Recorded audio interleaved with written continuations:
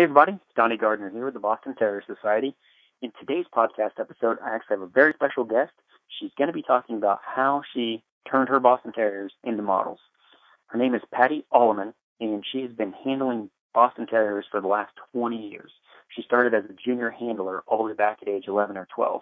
She's going to tell us her complete story, how she got started in the industry. She's appeared on the John Oliver Show. She's actually been Saturday Night Live, met a lot of big celebrities there, but her skit got cut right at the last minute. But she's going to tell us all about that in today's episode.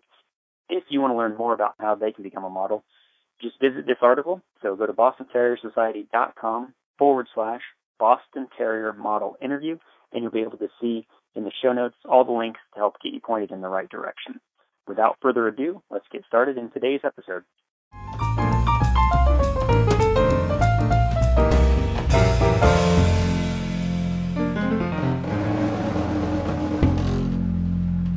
Patty, if you could just go ahead and start off by just telling us a little bit about yourself and your Bostons.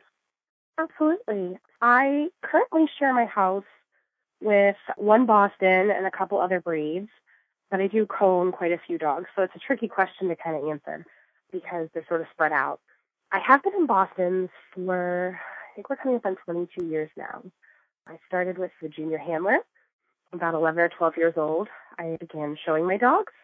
And then shortly after that began breeding and have had numerous Bostons throughout the years.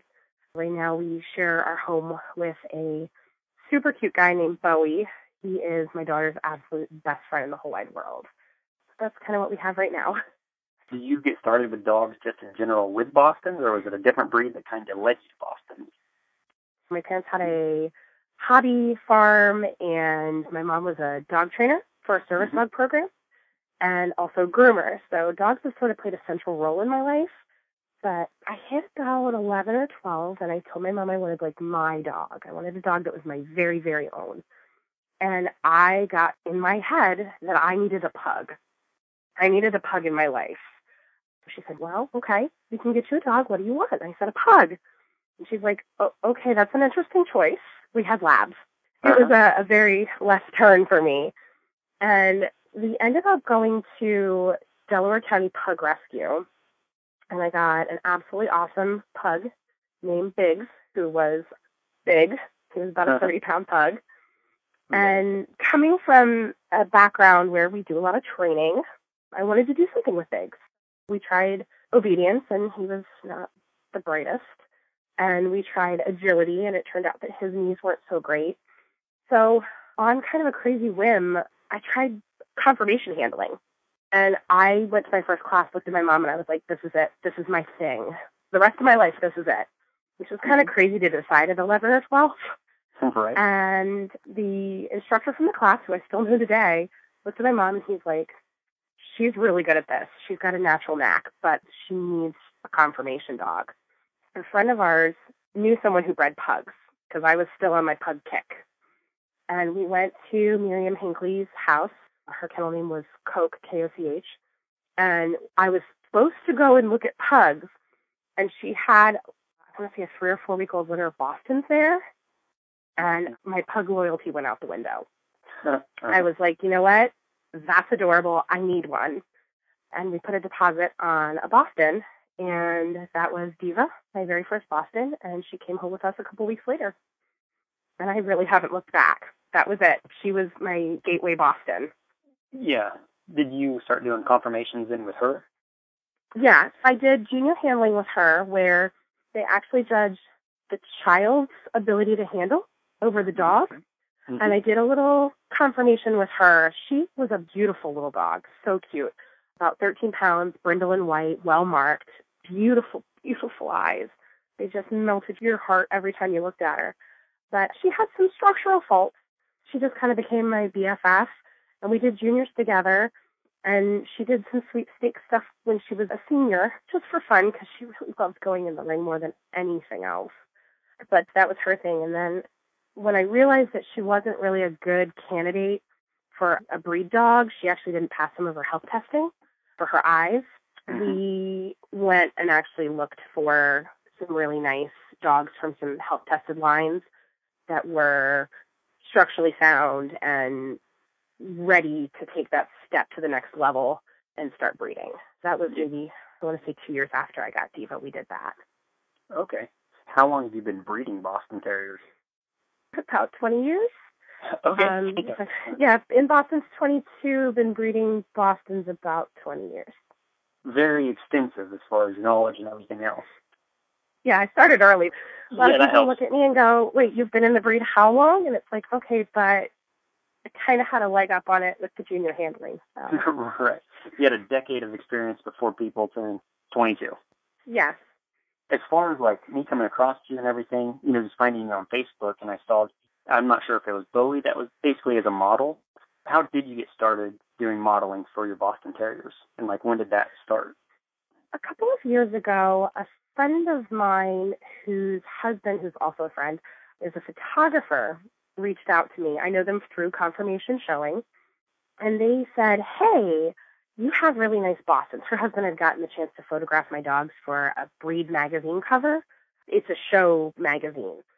And she said, you have really beautiful dogs that photograph really well, and they generally behave pretty nicely. I was like, thank you very much. And she said, we used to do this thing now and then in New York. We have an agent for our dogs, but our dogs are old, and the one who did the most stuff for the agent passed. And she reached out to me, and she's looking for some really nice dogs that are breed-appropriate structure and well-behaved and not going to pee on the sets or act wild, who would like to come up for this photo shoot. Can I give her your name and your email? And I said, absolutely. That sounds like fun. And she went ahead and gave my name and number to the agent, and the agent reached out to me and said, well, here's the requirements for this shoot. Can you send me pictures of your dogs? What do you have? And let's see if the client bites, Let's see if they like how your dogs look. They're not the only ones in the running. I said, okay, we'll try. At the time, I had 4 girls at that point and a boy. And the client specifically asked for females. I went ahead and I sent photos of the girls, which would have been Tabby, Tara, Eloise, and Havana. And they ended up picking Eloise, who, cute as a button, she was tiny. Because they were working with children, they wanted a smaller dog. And Ellie weighed maybe 12 pounds. Oh, wow. Black and white, again. Oh, she was teeny. Giant, enormous, expressive eyes, and smart. She's the one who made it so that I used to have to keep clips on all of our crates because she could turn everyone loose to play with them. Oh, yeah. And that was her whole goal. It wasn't, turning them loose for anything. She just wanted to play. She just wanted to hang out with her friends. They picked her, and she was kind of always my go-to for most shoots. Because, one, she was little, so cute. She had those giant, round, dark eyes. And also, she could learn anything. She needs to be able to hit a mark. I said, give me 48 hours. 48 hours later, Ellie would walk out and hit her mark. Wow. She was just whip smart. Yeah. What kind of characteristics? I mean, I'm assuming, each shoot's different as far as what they're looking for. But is there a certain quality in a Boston that the agents need in order to pitch to potential clients? Yes. Every client sends a brief as to what they're looking for. And it does vary a little bit shoot to shoot. Obviously, as a breeder, markings shouldn't make as big an impact on my program. We always say breedings are the icing on the cake. We love a full collar. We love a full white leg. We love that beautiful blaze between the eyes. But as a breeder, structurally, if everything else is better on another dog that's darker in color, doesn't have as much white, I'm going to go with the darker dog. But for photography and for ad purposes, they want that classic tuxedo. My dogs that have really excelled tend to be the ones that have the more classic tuxedo. They seem to really love that big, dark, expressive eye. The one that when they look in the camera, it just, again, it melts your heart.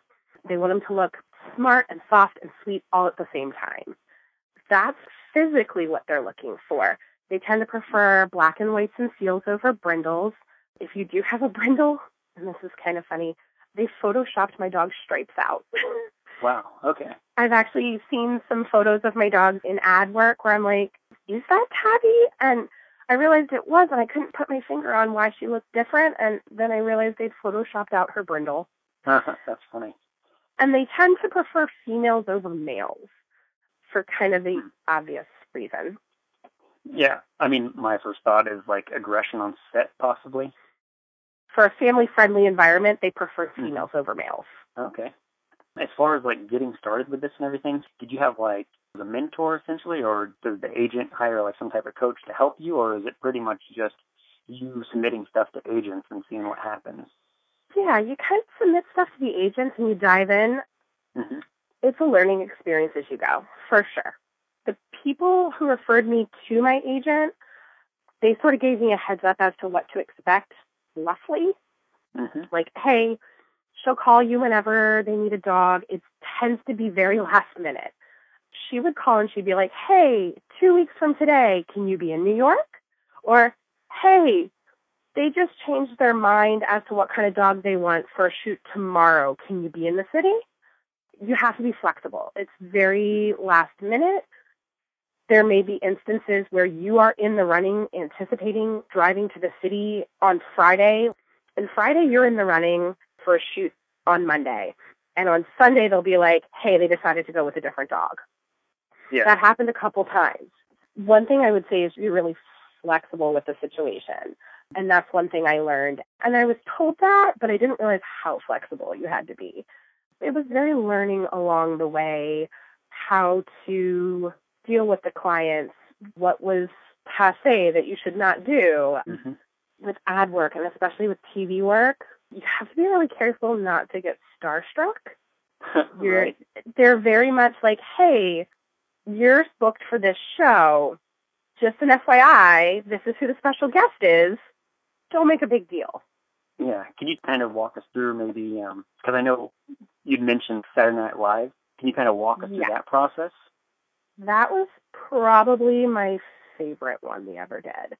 And it's so funny because our skit didn't even make it to air. We got cut for time. Oh, man. And it was really funny. We did Saturday Night Live on the episode with Chris Pratt and Ariana Grande, which, again, don't get starstruck. Sure, right. Good luck with that. Chris Pratt is just as handsome in person as he is on TV and movies, and he's very funny. Ariana Grande is just a lovely person. Like, she's absolutely beautiful, and she's just so sweet and so kind. That's a really long day. Saturday Night Live is a very long day. You show up mid to late morning, because obviously it's a night show, and it is live, so you're going to be there quite a while. And you show up for run-throughs. Sometimes when you watch the show, they do, like, run-throughs of the halls. You're in the hall between the elevator lobby and the makeup counters. So you see everything that goes on. You're right beside the dressing rooms. And it's crazy and it's awesome. And seeing the show put on, I have so much respect for everybody at that program. You go through all the run-throughs, and then they have sort of an official run-through at the beginning of the night right before they record. And your sketch can get cut at that official run-through. Afterwards, they have a writer's meeting, or you can get cut after the filming, or they can run out of time. So there's sort of like 3 different times. You just don't know when you're going to leave. You're just there. But that was, like I said, one of the greatest experiences. That was with little Eloise. She was the one that they were like, this dog, we want her. She's so cute. And she went up and she was in a sketch with Chris Pratt that was cut for time. And so did you actually get to that point where you got to meet him? Yes. Yes, I did. Okay, that's awesome. I didn't get to meet him per se. I literally handed my dog to one of the actors. My dog was in the sketch with him. I stood. Hey, that counts. Yeah, I stood maybe 10 feet away and just got to watch it all play out. And then she was handed back to me. But because you're there all day and everybody else is there all day, sometimes the comedians stop and actually like visit and play with the dogs because, boy, that's a great stress reliever. My sort of cool experience was at one point Ariana Grande and all her backup dancers are walking down the hallway, see the dogs, squeal.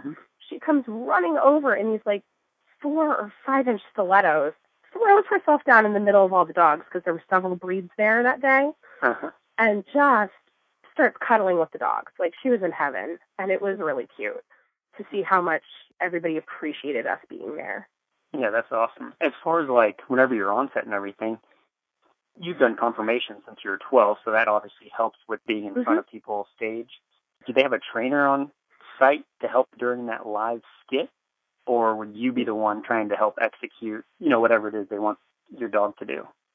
They hire you as the dog's trainer, more or less. That's kind of how it gets billed. Your dog is booked, but legally speaking, you are its minder or trainer because that's how it's paid out. For SNL, all she really had to do was sit on a lap, and then I just directed her where she was looking. Because at one point she was supposed to look at the actor, and at one point she was supposed to look at the camera. With still photo shoots, like when we did Children's Place, they'd place the kids, we'd walk her in, I'd put her on a sit-down, stay, whatever they would need, and then she'd just stay on her mark. And that was her whole training. That was the training for that. It was, hey, can you make her look here? Can you make her look there? Don't let her move. Easy enough. The most difficult one we had training-wise, we did last week tonight with John Oliver. Yes. And that was a pretty funny brief because the brief was for a Boston Terrier, highly expressive eyes, nice dark coat, and they wanted me to send photos of her feet.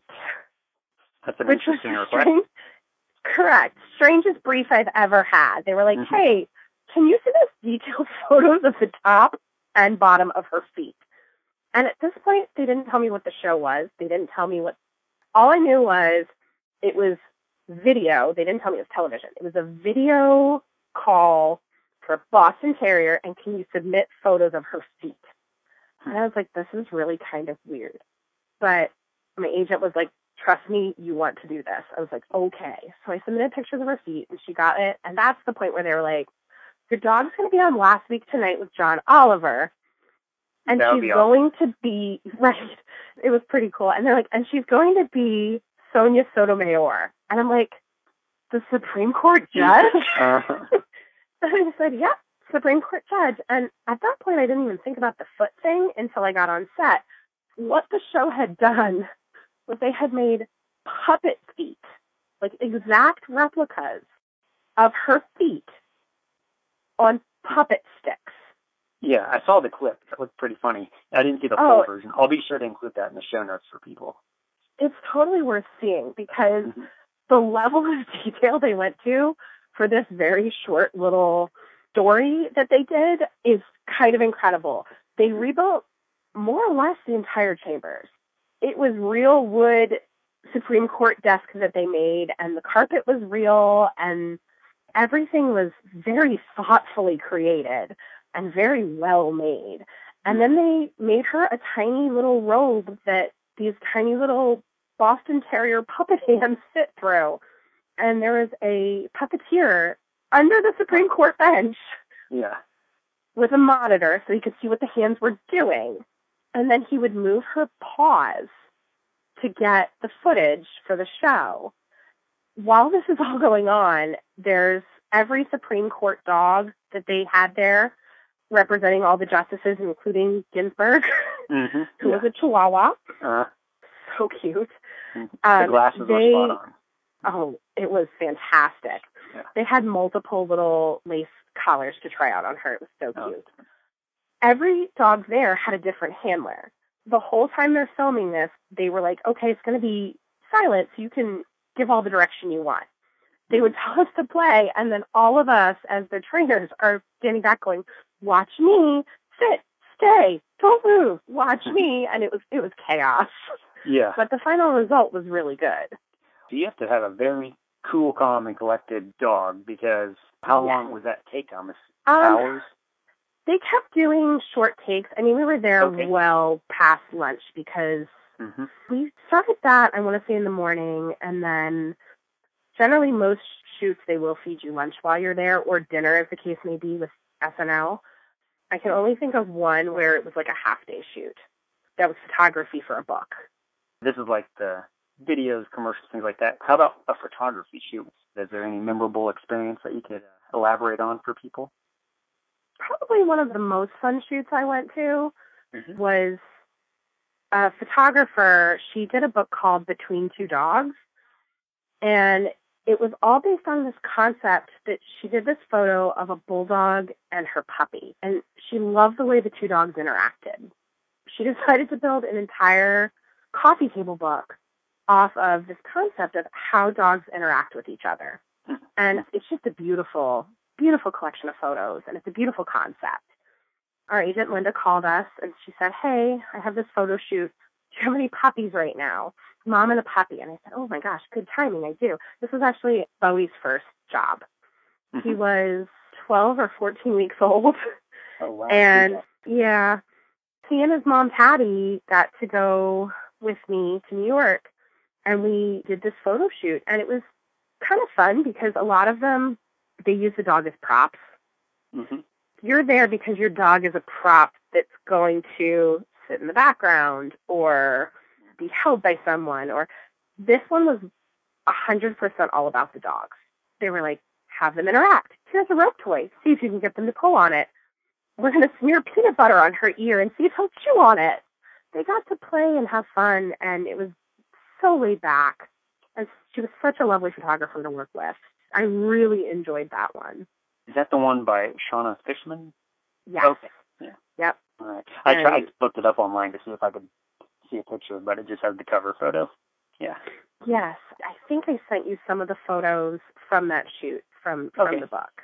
Yeah. They're two Boston Terriers on a white background, and it's a mom and a puppy. It's adorable. It was so cute. Like I said, I really enjoyed that one. As far as, like, someone just starting out, maybe they're kind of like you, they've been breeding Bostons for a while and want to try to step into this industry, what direction would you point them to, basically? It's a learning experience as you go, for sure. First things first is you find an agent, and you have to keep after them. Make sure they know you're there. Don't be pushy, but, hey, here's my current dog. If you get some new dogs, you send them updated photos. A lot of agents, at least in my area now, I'm in Pennsylvania. All of our work was in New York, but down here, a lot of the agents post calls. You have to keep an eye on sort of their social media. They'll be like, hey, heads up, if you have a Boston that's under 15 pounds, contact us and send us a headshot. And we've sent stuff for that. Okay. I almost feel like you kind of have to be a breeder. I mean, as far as, like, having more opportunities, just because you'd have baby puppies, every now and again, and, dogs at different stages in their life. Yeah. The people who actually turned me onto this were not breeders. They had a really well-trained dog. It depends on what you want to do. I do know other breeders who do a lot of bad work because they have puppies. Yeah. Twice I've had a puppy or a litter of puppies that have been used because they were puppies. But if you have seen the Coach ads with French Bulldogs, that's actually a friend of mine. Those are her dogs, for the most part. Most of them are her dogs. And she goes through, I believe, the same agent I did. And so for her, especially with Coach, because they use a lot of French Bulldog puppies, that's very much an in for her.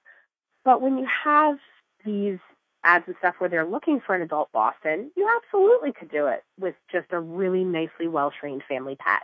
And I say well-trained, even if they're just sitting there, they need to have basic obedience manners. They need to be non-reactive around other dogs. They need to be kid-safe. Those are sort of the three things I think that go into making a dog that does well in advertising. Could you recommend an agency, or just, like, Google, dog agency and something would pop up? Yeah, I mean, it depends on where you are. If you're near a major city, there's more likely to be some kind of animal agent in your area. If you're rural, you might need to drive.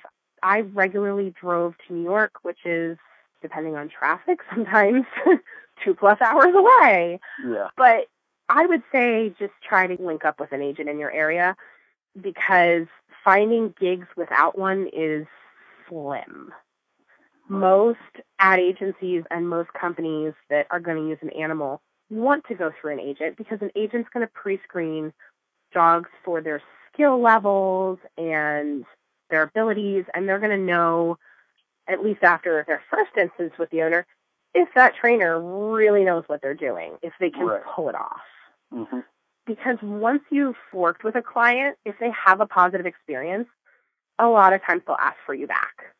That's how we ended up with the Children's Place ads, because Eloise, I mean, she made me look good. She was a consummate professional, and she worked with them several times because of that. Yeah, I just did a quick Google search of dog model agency. I'm in Kansas City, and so there's actually one in every city pretty much. There really is. It's kind of amazing because it seems like all advertising that uses animals is going to go through an agent. As far as like pay and everything, what would be like a reasonable range? I mean, of course it varies, but is like $100 a job, or? It varies as to where the job is, and it varies as to what the job is. And the one thing that I noticed, having a good agent can make a difference as to pay scale. Our agent was awesome because if the client really wanted one of my dogs, she was very clear with the client that I was coming in up to 2 hours away and that I needed a little extra per diem for the travel, which was really, really nice of her and thoughtful. Price-wise, we tended to not do lower-end jobs because it was such a travel situation. Right. Per diem, I want to say there are lower jobs. There are $100 a day jobs. There are $200 a day jobs. The most per diem was in the $400 or $500 range. Okay. So that's where the majority of the money's coming from, basically. Sometimes the client would be flexible. If I had parking, they'd cover that. And sometimes they're like, no, parking's on you. Yeah. It really varies quite a bit job to job, that's for sure. Yeah, I could imagine. As far as like movies, is that something special, or is it pretty much through the same agencies? I love the idea of getting into movies with my dogs, but that tends to be pretty specialized. There are some people I know who have had dogs in movies or have had parts in movies. Generally, movie studios like to work with a trainer that trains for that. Okay. And then that trainer sometimes sources dogs.